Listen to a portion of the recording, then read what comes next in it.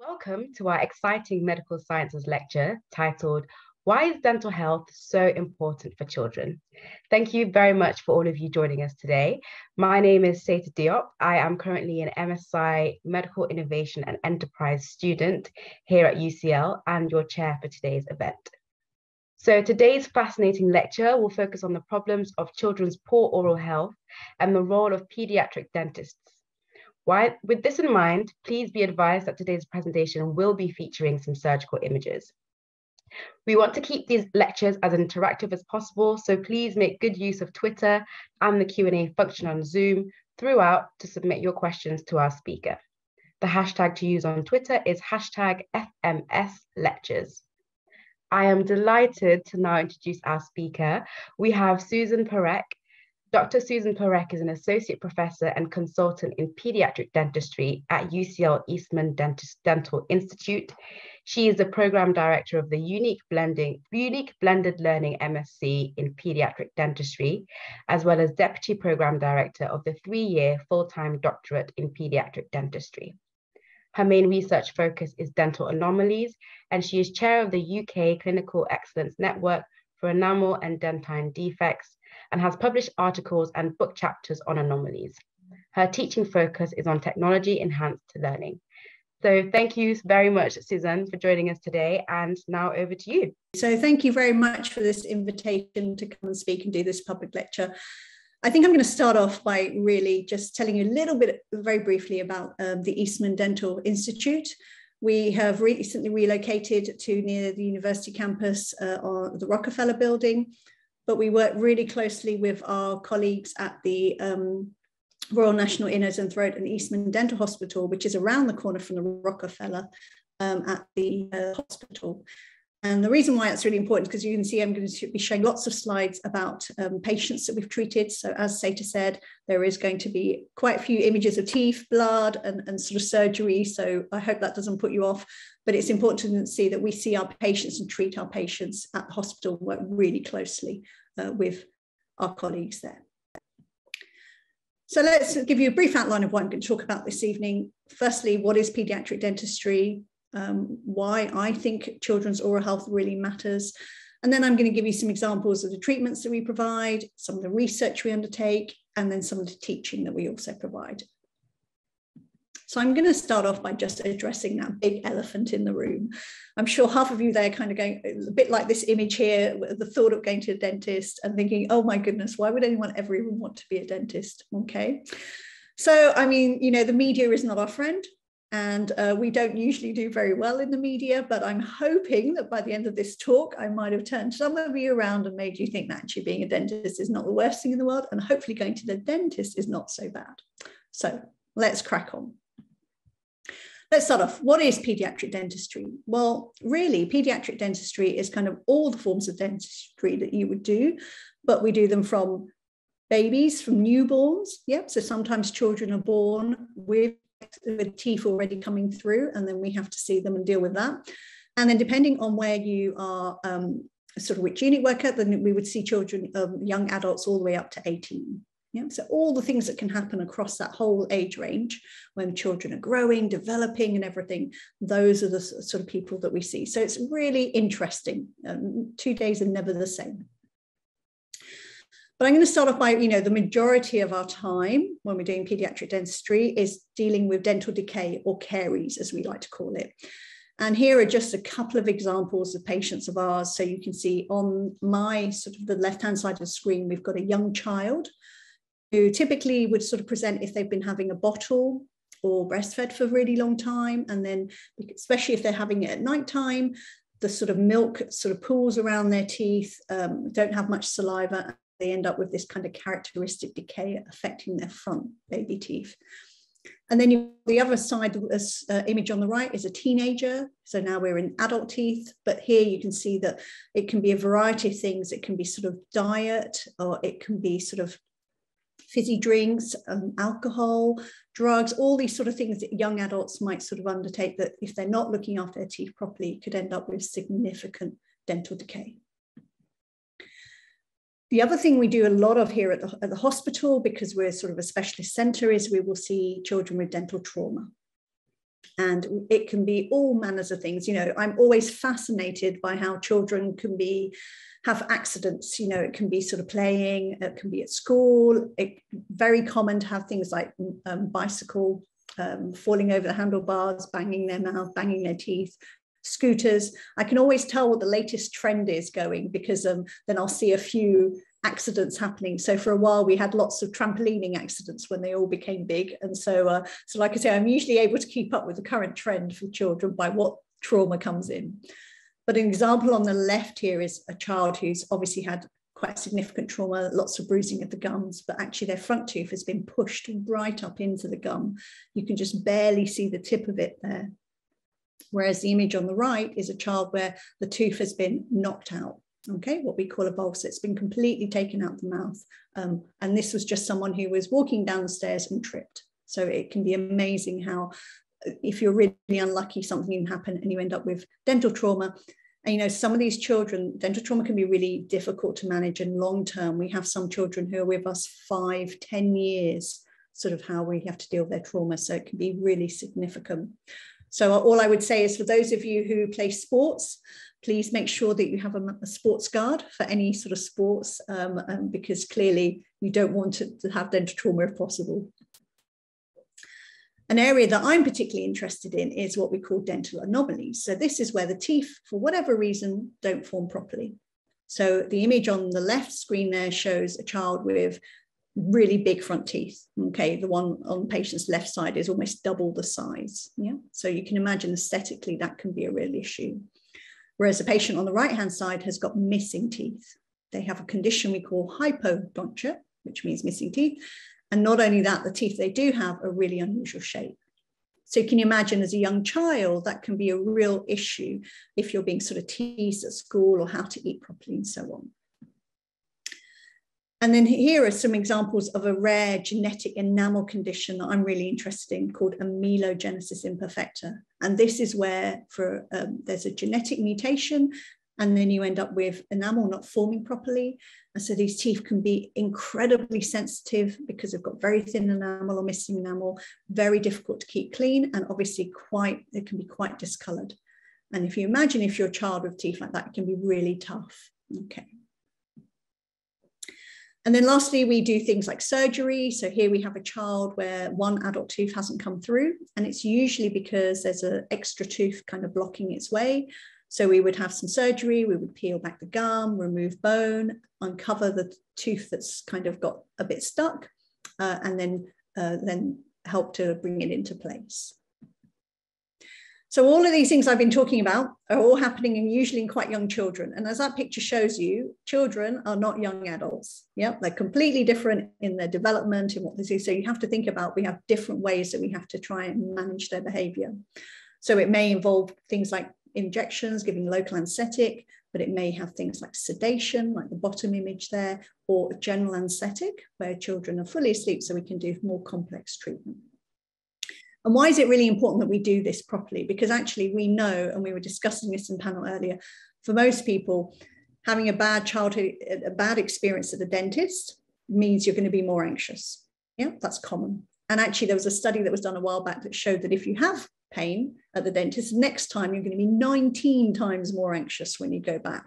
So that's going to be worse. So I think it's really important that we make sure that we do the right treatment, that we do it in the right way, so that children don't experience pain. Hopefully they're not anxious, and then they're not going to become anxious adults as well. Okay, let's move on to think about, well, why does children's oral health matter?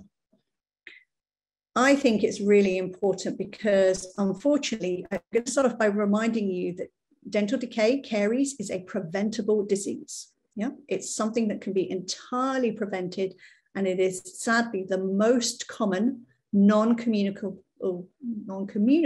disease in the world. Yeah, which is crazy because it's preventable. And if we just look in the UK, 23%, so that's almost a quarter of 5-year-olds have already had some decay. And what's really shocking is that tooth decay is the most common reason that a child will be admitted to hospital for a general anaesthetic. Okay, so that's really shocking. Like I say, this is a preventable disease. And just looking at data that we had from 2019, there were over 8,000 cases of children having to go to hospital to have a general anaesthetic to have teeth extracted. And this image you can see here on the left-hand side is actually from a colleague in Manchester. And this was just the number of baby teeth that she extracted from one general anaesthetic list in one morning. Yeah. So this is really normal for us. It's probably really shocking for all of you, but that's how many teeth we're having to take out. And, you know, can I please remind everyone, this is a preventable disease. So what's the implications of this? Well, imagine this many children having decay, needing operations. So over 50 million has been spent every year on children's teeth, having to have these treated.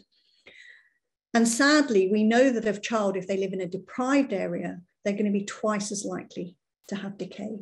Yeah? So even though this is a preventable disease, it's very much linked to socioeconomic status. Okay. And what are the implications of having dental disease? Well, it's not just having to have an operation or have your teeth fixed, but it can impact a child's life, the quality of their life. So we know that children who have dental decay miss days at school, which is so important for their overall development, but also they may have problems of eating, problems of sleeping. Yeah? So it really has an impact on that child and the whole family. And my goodness, this has only got worse in the last couple of years. So if we look at some recent data, initially you would think, oh, there's been a 58% reduction in extractions last year compared to the year before. We must be doing something great. Unfortunately not. This has all been due to the COVID pandemic. So during the pandemic, what happened was that a lot of the hospital general anaesthetic lists were cancelled to accommodate COVID patients. And not only that, a lot of our staff, including myself, were all redeployed to work on COVID wards to help because it was such a need. So it meant that these, so children who would have been having a general anaesthetic to have their teeth sorted were just completely on a waiting list. And we've been one of the slowest specialties to recover because obviously things like cancer and so on take priority. And so what this is meaning is that actually we have more children who are in pain and suffering and can't even get access to the dental care they need to. Okay, so this is a huge problem that's just getting bigger. And what are the implications for adults? Well, it's not just about children. This is really important. You know, if you don't get it right as a child, it carries on through. We know from recent data that 39% of adults don't visit a dentist. 30% of adults have tooth decay. There are 10 million adults out there who are scared of the dentist, which is such a shame. And like I say, COVID has just made it worse. It's made it more difficult to access a dentist. And I just put a headline here from Wales, but there were so many to choose from. And, you know, all these stories during the pandemic of people saying that they had to rip out their own teeth with pliers because they couldn't get to a dentist. So this is a big problem that's getting even bigger. So hopefully I've set the scene. I've told you what paediatric dentistry is, why it matters for children. Now let's think about examples of some treatment that we provide. So I showed you that image earlier of the child who was falling, it fell down the stairs. One tooth got completely ripped out the socket and the other one was kind of hanging in there. So a really common sort of thing we would do would be, first of all, calm everyone down. And then more importantly, make sure that tooth that's come out, put it back into its socket, back into the hole. And all the research has shown is the quicker you can get it back into the hole, back into the socket, the better that tooth has a chance to recover. Yeah, so it's so important. If any of you do sort of sports or in schools or anything, you know, if you ever have a child where they do sort of avulse an adult tooth, it's so important that we try and get it back in as soon as possible, get to your dentist, and then hopefully they would put something like sort of splint that you can see on the image on the right here. And it's really usually something very straightforward. It's a little bit of wire with some white filling and just holds it in place. And it just means that that tooth, it's a bit like if you broke a bone, you would put a cast or something on and you would kind of keep it for a little while just to help for everything to heal and then take it back off. So dental trauma is something we see lots of at the hospital because, like I say, we're a specialist centre. So we see everyday children coming in and we can really tell when it's the sort of school holidays and things because we suddenly get a real glut of people coming in, children coming in. Oops, keep losing that. So the other thing, like I say, I'm really interested in are dental anomalies. So I'm just going to show you a couple of examples of children here where we've done some work. So on the top image, This is a child where the enamel was missing. Yeah, so half the tooth you can see looks kind of a bit discolored and looks a bit thinner and an unusual shape. And then the bottom half near the gum of those front teeth kind of looks a bit more normal. And the reason for this was that, and something that we see really commonly here in the UK, is that this was a child who had vitamin D deficiency when they were younger. And so we all need vitamin D, but unless you're getting out and getting reasonable amounts of sunshine, and in the UK today is a great day for it, but it's not always. And so if you don't have enough vitamin D, it can affect your bones, but it can also affect the enamel. Yeah? And so there you have where the enamel doesn't form properly. And so that child was having really sensitive teeth, but really being teased and really, really affecting their confidence. And so we were able to put some white filling material to cover over the teeth, smooth it over, make the teeth the right size and shape, and make them less sensitive. And so that was a really nice result. And actually, if you look at the bottom picture, I think you'd be fairly hard pressed to be able to see that those are fillings and that's not the child's natural tooth. And then remember, one of the other images I showed you before was of amelogenesis imperfecta, that condition that affects, there's a genetic mutation in the enamel and all the teeth are affected. And so you can see that for that child, really affected her confidence, very sensitive, really difficult to keep teeth clean, really difficult to eat. And so in this case, we had to do quite a lot of treatment, lots of appointments, so that we could basically cover all the teeth.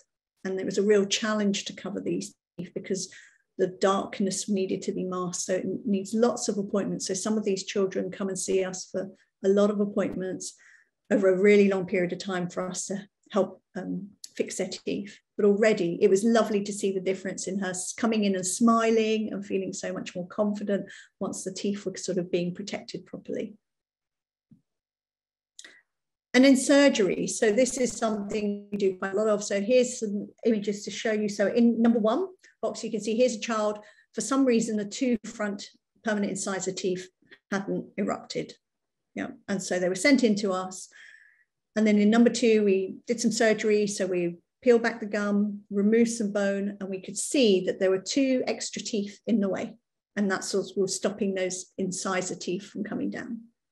So those were removed, and you can see them in number three. You can see they're quite sizable there. And then to help encourage those incisor teeth to come down, what we tend to do is we will sort of stick on some gold chains, and they really are gold. It's a little bit of bling that goes into the mouth. And then what we do is we then close the gum back up with some stitches. And then what the orthodontist can do is they can pull on those gold chains and bring the teeth into position if they're kind of being a bit lazy and not really kind of coming down by themselves, so we can sort of help them into position. So this is a nice example of the sort of multidisciplinary work we do with our sort of orthodontic colleagues for quite a lot of treatment. So those are some of the things we do. Those are some of the treatments we provide. Let's talk a little bit about some of the type of research that we undertake in paediatric dentistry here at the Eastman. So I am, as I said, and I'm sure you gathered by now, really interested in anomalies. And so particularly conditions like amelogenesis imperfecta. This is a really rare condition, but we have probably one of the biggest centres for children with amelogenesis imperfecta in the UK. So we work with a national group for paediatric dentists who are interested in amelogenesis imperfecta. And then what we've started doing is some dentist-led genetic testing, because previously genetic testing to say, yes, you have this condition and what is the implication wasn't available readily for amelogenesis imperfecta. So we've managed to set that up nationally, and it's fantastic. At the Eastman, we do it as a virtual clinic. So we have a video clinic where we chat to the families, explain what genetic testing is, go through all their questions, explain what the outcome of the results would be. And then if they're interested in taking part, then when they next come in to see us in clinic, then we would get the consent, it's a blood sample that we take that, and then the results come back to say, is it amelogenesis imperfecta and what type? So that's a really amazing new service that we're providing.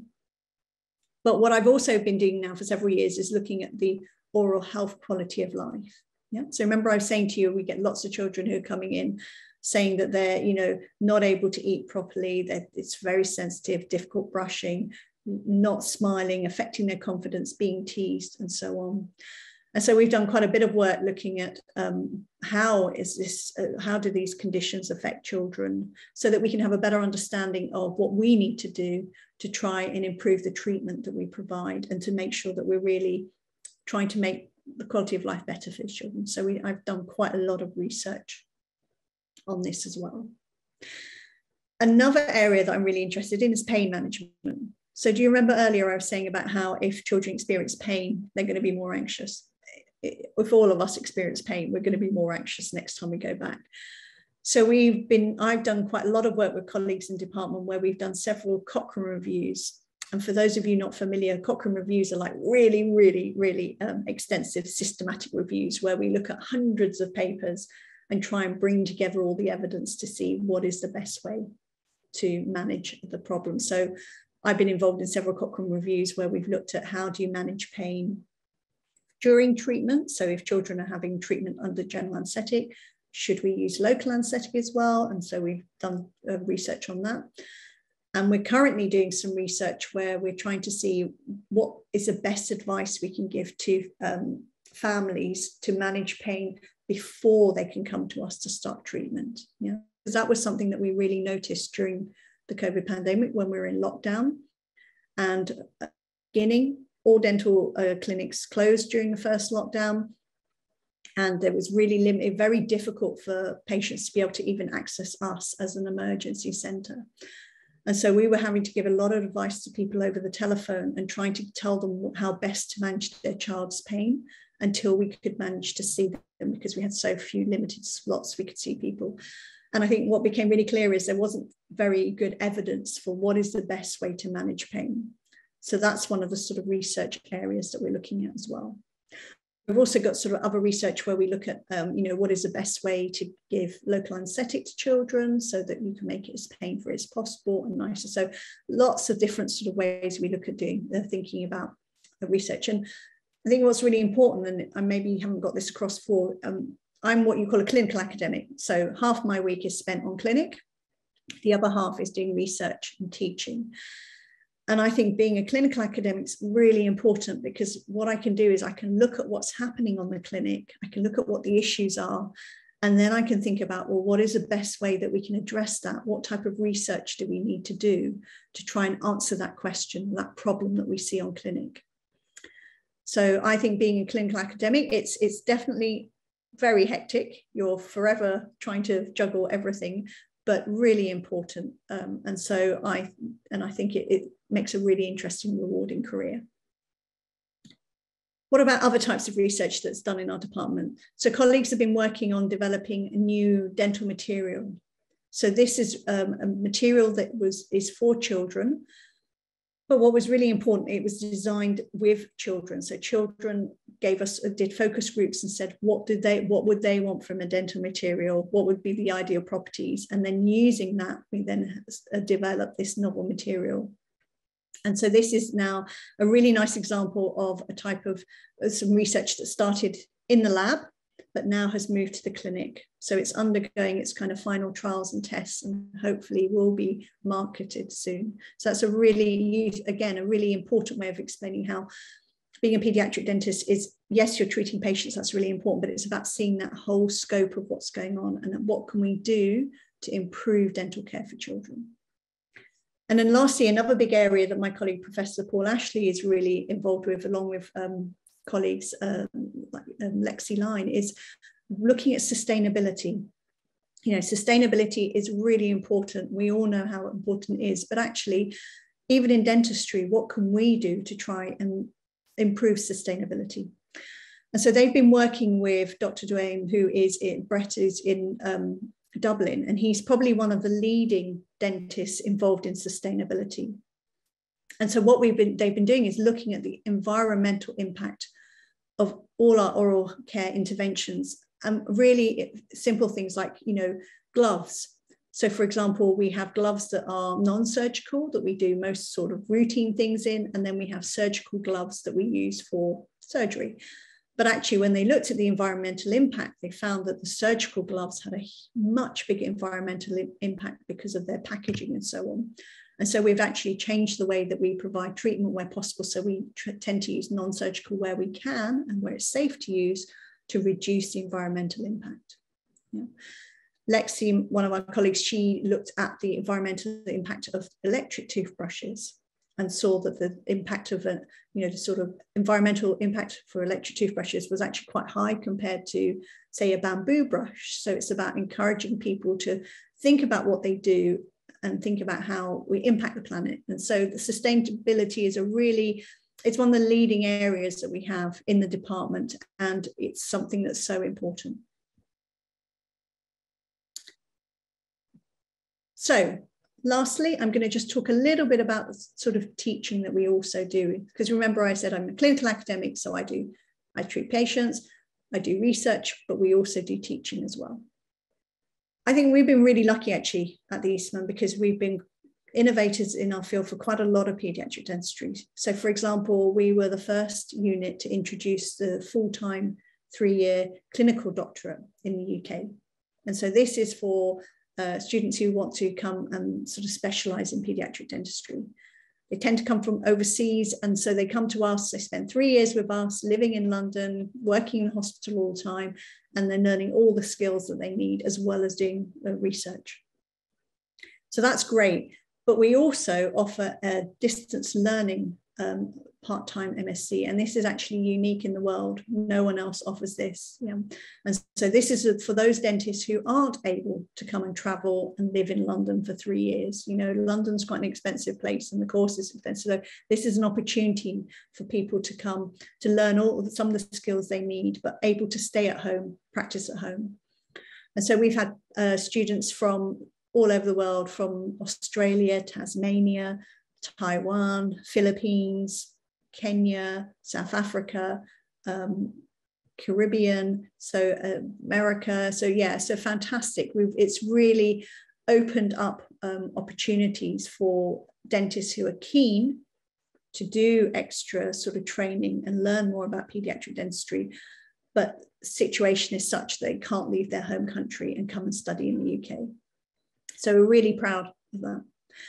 And then lastly, we have we recently developed a MOOC, a massive online open course. Okay, and so for those of you not familiar with those, these are free courses that you can access. The UCL one we do is through FutureLearn, and it's paediatric dentistry, but for non-specialists. Yeah, so the other 2 courses I was talking about, they're really for those who are interested in sort of specializing or learning more about paediatric dentistry. Whereas this is a 3-week course that you can do at your own time. It's sort of recorded lectures from myself and my colleague Paul Ashley, and then there are different quizzes that you can do to see have you understood all the learning. There are different case examples that you work through, and then we kind of share experiences. And again, this was one of the few paediatric dentistry MOOCs out there, and so we did it, not sure if anyone would be interested at all, and we've really been amazed by the uptake of it. We've had now over 4,000 people who've enrolled to do the program from 91 different countries. Yeah, and I think what's been lovely is that we have a bit at the beginning where we say, hey, introduce yourself, tell us about yourself, what do you do? And it's so many different people. So we have dentists, but also we have undergraduate dental students. We have students who are thinking about choosing their A-levels and they're maybe interested in dentistry, so they want to do the course to find out if they think it's for them. We have sort of nurses who work in sort of emergency care settings and want to know about what to do about dental trauma.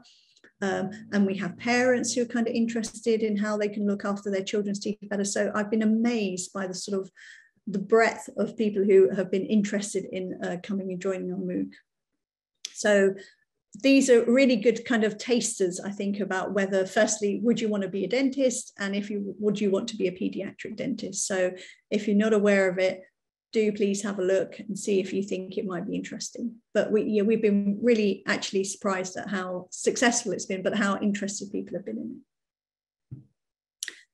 So I think that's pretty much it. And I pretty much kept to time, so I'm quite impressed at myself. So I guess in conclusion, I would say I do think children's oral health matters. As I've hopefully shown you, it has huge implications for the child, for the family, but also for us as a society. And I think, and I'm completely biased in my opinion here, that paediatric dentistry is it's a challenging, definitely can be challenging. If you imagine you've got a small child and you need to try and do a filling for them, and it's not always easy. You have to do your best kind of play school kind of skills, sometimes getting down on your hands and knees and really kind of engaging to try and get what you need done. But it's a really rewarding career. First of all, thank you so much for that. I thought I was going to be freaked out by the images, but actually I wasn't. And that was so fascinating. I really, really enjoyed that. And yeah, now we can go over to the questions that we've had submitted. So the first one we've got for you is, how can I teach or encourage parents that they should visit the dentist with their child for regular checkup and not only to visit the dentist when they have already got tooth problems? Yeah, that's such a good question. And that is so important, because I think the problem is if the child comes to the dentist when they're in pain and we have to do something, that's really not a great first experience for that child. And that's when the anxiety and the, oh, I hate the dentist can come in. So what we try and encourage, and there's an organisation in the UK called the British Society of Paediatric Dentistry. And what we try and encourage is that all children, as soon as the first baby teeth come through at around sort of 6 months, but definitely before the age of 1, all children should be registered and go and see their dentist. Hopefully at that age, nothing needs to be done. It can be a really fun sort of occasion where maybe the child will sit in mum or dad's lap and we'll have a little look and they can just get used to the environment. And, it's a really nice, easy way of introducing children to the dental setting, and also to be able to then give the advice about brushing and diet and so on. So I would really strongly encourage that all children should definitely see the dentist by the age of 1. And that way we can hopefully avoid that scenario where the first time they go to the dentist, they're in pain and then something has to happen. Prevention, definitely. I like that. So the next question is about the sugar tax, and if, since it's been implemented, you've seen any changes in the extent of children's teeth decay. So yeah, we were obviously very excited when the sugar tax came in, not just for us as obviously dentists, because we know sugar is the main cause for sort of tooth decay, but also because of its associated risk with obesity and other issues. I think the problem's been, though, that since the sugar tax came in, it wasn't that long after that COVID happened. And so because of that, and like I say, dental practices being closed and people still struggling to get access, us losing our general anaesthetic list. So I don't think we've really had the normal environment to be able to see the impact of the sugar tax properly. COVID really kind of scuppered all that. So at the moment, things are looking pretty bad. And I think things like the cost of living crisis that we know is going on, I think is only going to make things worse, because the reality is it's probably cheaper to eat unhealthily than it is to eat healthily, unless you're kind of cooking all from scratch. So I don't know. I think the benefit of the sugar tax is going to take a little bit longer to show because of the issues that we've had. Definitely. And I know that COVID, if anyone's like me, drank way more fizzy drinks than you otherwise normally would. So yeah, that makes sense. So someone has asked, they have a 4-year-old sister who has autism, and she completely refuses to let anyone touch her face, and they doubt that she would let them brush her teeth. Do you have any tips as to how they can convince her to let them clean her teeth, or will that just come with understanding? Will that understanding just come with her age? That is another excellent patient. And actually, that was a whole group of patients I didn't talk about, but we see lots of children with autism. Yeah. And now remember, it's a spectrum disease. There's a whole range. Some will be absolutely fine about things. Others will have lots of sensory sort of issues, and particularly around the mouth. So it's taste, smell, all of these things can be really challenging. So for some of our children with autism, we can try and overcome the sort of taste smell aspect of toothpaste, which can put quite a few children off. We have things like unflavored toothpaste. There's a brand called Aura Nurse, and if you kind of Google it, Amazon and things have it, and it's really strange. I've used it myself. So it's got no flavor and it doesn't foam, so it feels really weird when you're brushing your teeth, but it can work really well with some of our autistic children, because sometimes it's a taste and smell thing that they don't like, and that's what puts them off toothpaste. The other thing I would say for this particular scenario where you've got a 4-year-old, sometimes it's because they don't want anyone else doing it. Yeah, the moment someone comes near their mouth with something, they clamp and shut up. So even if you maybe put a little smear of toothpaste, and whether it's a normal one or an unflavored one, on the brush, and maybe just get them to just bite and chew on it themselves. You know, they may not be able to get around all of the teeth really well, but at age 4, really the important thing is, first of all, establishing that habit so they get used to having the toothbrush in their mouth and that doesn't feel so strange. But also it's kind of more important that we get some fluoride from the toothpaste into the mouth rather than sort of removing every little last bit of plaque, because plaque removal and sort of gum disease becomes more of an issue when you're sort of puberty and hormones and things kick in, whereas for young children it's really about avoiding dental decay, and that's where the fluoride in the toothpaste is so important. So for this young lady, 4-year-old, I would say maybe try either unflavored toothpaste, see if that helps, or if not, maybe just giving the brush or toothpaste to the child and seeing if they're maybe watching someone and they're happy to kind of do it a little bit themselves. Thank you. So we have a bit more of a technical question. It goes, how would you potentially treat a premature child who was born with severe class 3 malocclusion and a bad case of obstructive sleep apnea?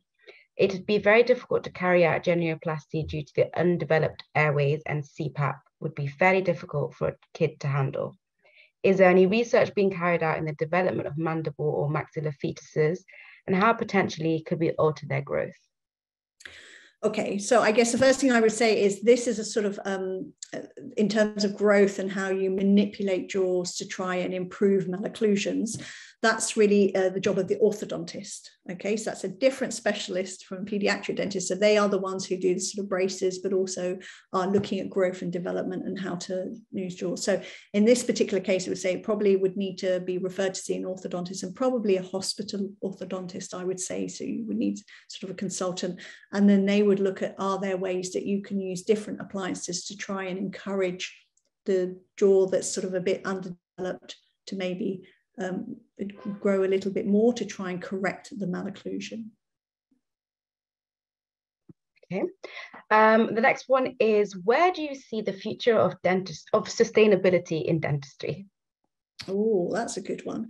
So yeah, I think we really need to look really carefully at what we do. And so, you know, we're so used to, I mean, because of obviously infection control, HIV, you know, we're so used to using gloves, and clearly we change our gloves and we change everything in between patients, which is what you would expect.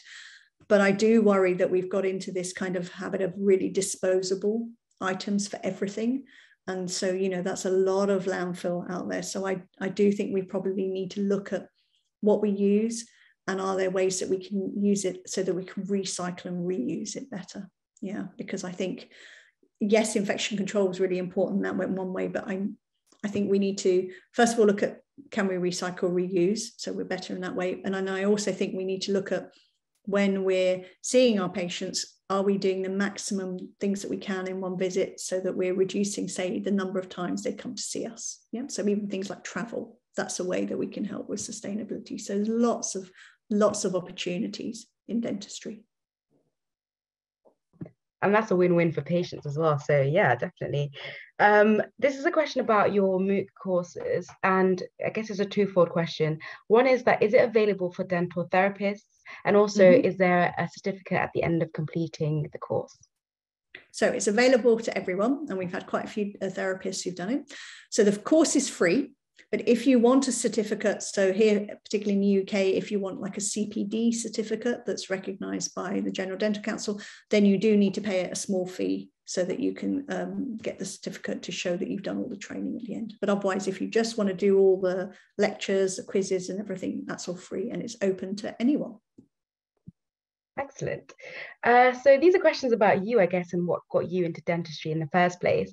The first one is, what is your favourite thing about being a dentist? Oh, okay. So I think the favorite thing about being a dentist is that I like that, you know, you can, it's everyone's least favorite thing. You know, you say you're a dentist and everyone's kind of like, oh my goodness. So it's about, I guess, challenging those sort of stereotypes and those sort of thoughts that people have when trying to say, no, actually, you know what, if you're a dentist and you're a nice dentist and you care about your patients, what you do, and you do a really good job, then hopefully we can slowly change that image of who dentists are. And it's, you know, it's like anything to do with healthcare. We do this because we want to help people. We want to help them get better. We don't want them in pain. We want them to have lovely smiles. We want them to be happy. So that's why I enjoy it. And so what got you into dentistry and pediatric dentistry specifically in the first place? Yeah, so I mean, I think for me, when I first trained, I was working as a general dentist in a practice, and I was always interested in sort of anxious sort of patients. I used to see a lot of them. And most of them that I would see, adults, I would be saying to them, you know, why are you so scared of dentists? And nearly all of them said it was because they'd had a bad experience as a child. So then I realized, like, okay, if I want to make a difference, I'm going to need to be a children's dentist and then hopefully stop them from having that bad experience in the first place so that they don't become anxious, and then they're not anxious adults and they're happy to go to a dentist.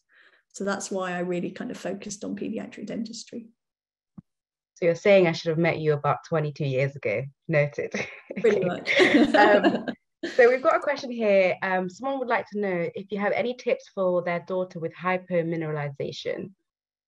Oh yeah, that's a good one. I mean, I could do an entire talk just on that. So hypomineralization. So this is where the enamel doesn't form properly. The tooth is the right size and shape. So not like those images I was showing earlier, but because it doesn't mineralize properly, the enamel is discolored and it's usually softer. So it can chip and break off.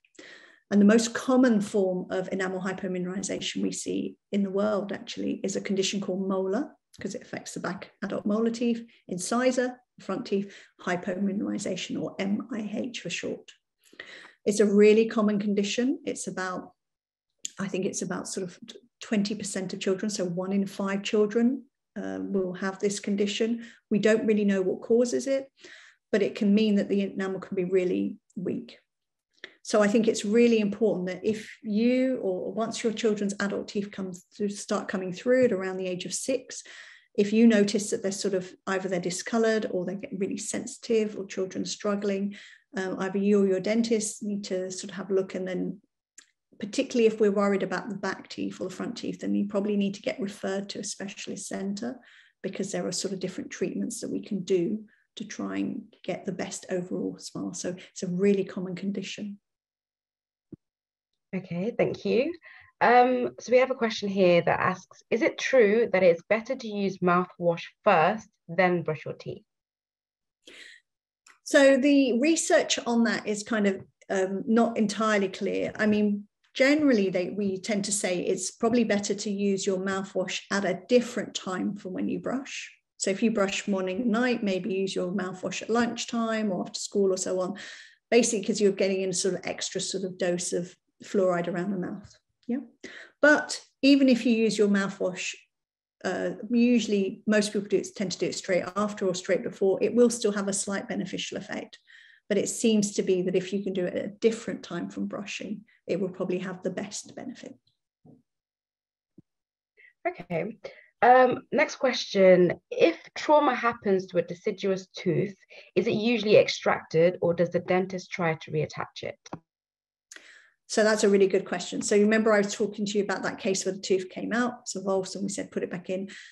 That's only for permanent teeth. Yeah. So if a deciduous or a primary or a baby tooth is lost, it's sort of ripped out the mouth, it's avulsed, we never put those back in. And the reason for that is underneath that baby tooth, there's an adult tooth sort of growing very close to where the root out baby tooth was. Yeah. And if you try and push it back in, there's a high chance you could damage that adult tooth. Okay. So if it's a baby tooth and it's avulsed, it's taken out, no, we wouldn't put it back in. Okay. If the baby tooth was sort of cracked, then sometimes, depending on the child, we would try and put a little white filling on it there. But there are some times where they're cracked so badly that we do have to extract the baby tooth. Okay. I guess since you're working in London as well, this is a bit of a local question. What is the quickest way to get a child seen at the dental hospital for extractions under sedation or general anaesthetic? And is there a paediatric dental walk-in service in London? Okay. So if you're based in London, so within the M25, there is something called a managed clinical network. Yeah, so it means all dentists who treat patients within the M25, there's a referral form that you would fill in for a child or for an adult. There's a specific form for children. And then you would explain what that child needs. And that referral form would then be sort of triaged at a central location. And then they would decide whether that child is suitable to be seen in a hospital or a community dental setting. And then the arrangements would be made that way. Yeah. So if it's within the M25, it's through the referral forms that come from the managed clinical network. If you're outside of the M25, then what would normally happen is the dentist would do a referral letter to the hospital, the closest one to where the patient lives.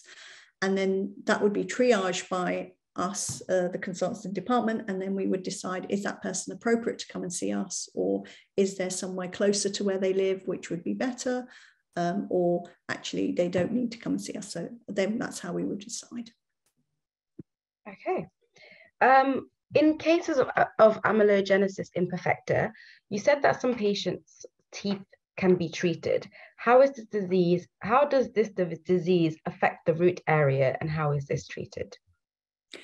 So luckily or unluckily, so this is an enamel defect. Yeah, so amelogenesis, it only affects the enamel of teeth. So actually on the root of your teeth, you don't have any enamel. You have a different layer called cement.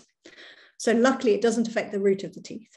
Okay, but so that's good. So teeth don't tend to sort of wobble and fall out. But unfortunately, it's the crown of the tooth, the bit in the mouth that we can see, that is affected. And so that's why we need to do, if the teeth are discolored or sensitive or sort of look unusual shape, that's where we need to do treatment for them. Okay. We've got a question that's asking, what causes impacted canines? Is this genetic or random? As for the person asking the question, this led to them having had an operation. So I'm guessing that's why they want to know. Yeah, so that's a really good question. So the upper permanent canine is the tooth that has the longest to kind of travel into the mouth. Yep, it starts up really quite high up here and it kind of comes down. And what it does is it uses the second incisor, what we call the lateral incisor, to help guide it into place. Yeah, so it kind of follows a route and that helps it come down. And so if you have a dental anomaly that can be inherited, so something like if that tooth is missing, what we call hypodontia, or if it's really small, what we call microdont, so it's got a really small root, or it's missing, then that's when the canine usually can tend to get lost because it's lost its kind of guidance system. There are other times where the canine can just get lost because it's just going a bit off course, but those don't tend to be usually as genetic. The reality is we don't really know the etiology, but we certainly know that if there's any sort of hypodontia or microdontia in the other teeth, that's very likely that you will have an impacted canine. Okay. So then we've got, what determines whether local or general anaesthetics are used during treatments on children? I'm seeing here that in the US, children often undergo because adults often undergo local anaesthetic rather than children in the USA. Yeah. So whether you have local anaesthetic or sedation or general anaesthetic really depends on lots of different things. It depends on the complexity of treatment, the number of teeth that need to be treated, as well as a child and what they can cope with. Yeah, so all these factors we sort of take into account when we're coming up with the best plan for children. So most adults will be able to tolerate treatment with local anaesthetic. Yeah, and that would be absolutely fine, particularly if they're hopefully not anxious and had a horrible childhood experience. They'll be happy to have that. They might need a bit of sedation, but it's unlikely that adults would need general anaesthetic for dental treatment on the whole.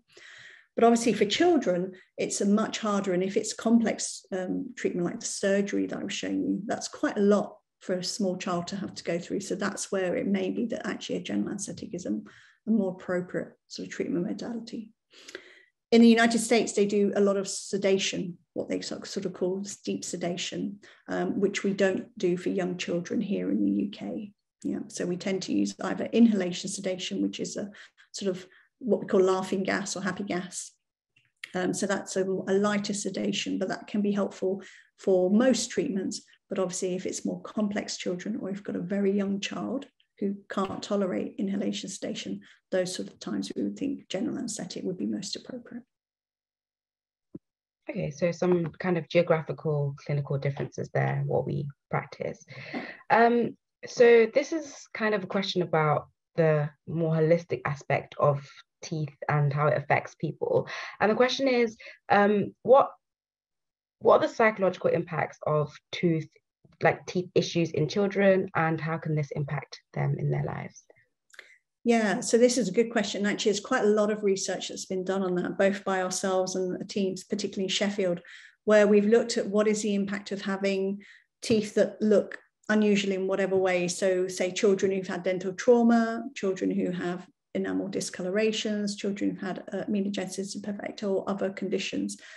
And certainly we know that there is definitely an impact on the oral health quality of life. Okay, so it affects confidence, it affects how they eat and drink, it affects their sort of smile. So lots of things that can be affected by having teeth that look unusual in whatever shape or way. So it's so important, it used to be that before you would sort of say, oh, well, let's wait until you're an adult and then we'll fix it then, but we're recognizing that, for children, it's really not appropriate to say that. And if they're being teased or bullied and it's affecting their schooling and affecting how they feel, then we need to try and do something to make that better. Definitely. This is a question about, I guess, the diagnosis and the use of X-rays for children and teeth. It's a twofold, asking, should we be concerned with the risks associated with children having dental X-rays? And at what age is the earliest appropriate for children to undergo X-rays?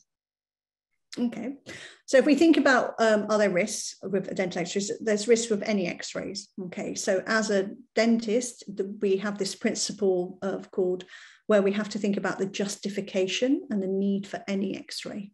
Yeah, so you only ever ask for an X-ray if you need that to be able to find out exactly what's happening with that tooth so that you can make the best treatment plan.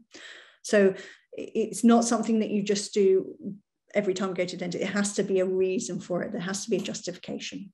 Yeah, because we are aware that every X-ray carries a very small risk, so that we want to make sure we're only using it where it's needed. In terms of when is the appropriate age to do X-ray, so it very much depends on the child. If a child comes in with trauma at a young age, we may have to do an X-ray because we need to work out, is the tooth root been broken? Is there still some left in the gum? What's going on? So it may be at quite a young age, depending on when they've had the trauma. If there's absolutely nothing wrong with the child, then you're not going to take an X-ray at that age just routinely for the sake of it. But normally you would imagine that around the age of sort of maybe 7, 8 or so, you may, particularly if you think some teeth like the canines are getting a little bit lost, you might consider taking an X-ray just to check, is everything developing as it should be at that stage. Okay, but no, you would only usually take X-rays because you need it to help you to find an answer to what you can see in the mouth, and you want to get a full picture so that you can then decide the best plan. Thank you.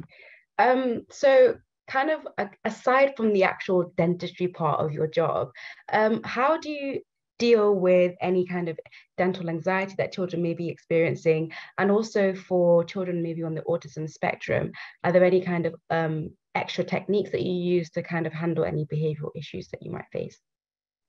Yeah, so as I said, treating children, the beauty and I guess the reward is that no two children are the same. Yeah, so it's not kind of like, oh, they're 5, we're going to do this technique, they're 7, we're going to do that. It's completely varied. And likewise, the children with autism is a big spectrum. So you need to have different tools to work out what's going to work for that patient. So for some children, it might be as simple as techniques that we call tell, show, do. So we're going to tell them what we're going to do. We'll sort of show them maybe on their, if we're going to talk about doing a coating, we might do it on their finger first so they can see how it feels, see that it's not scary, and then we might do it in their mouth.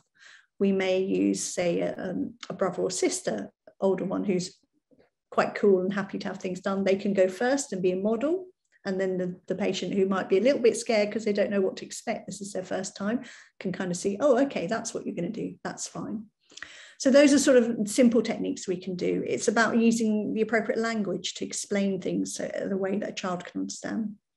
But if you're, particularly for, say, things like autism, or if we're doing some treatments, distraction can be really helpful techniques. So it could be simple things like having a projector on the ceiling, which has got a little kind of cartoon or an image that they can look at, and it's something to help focus on.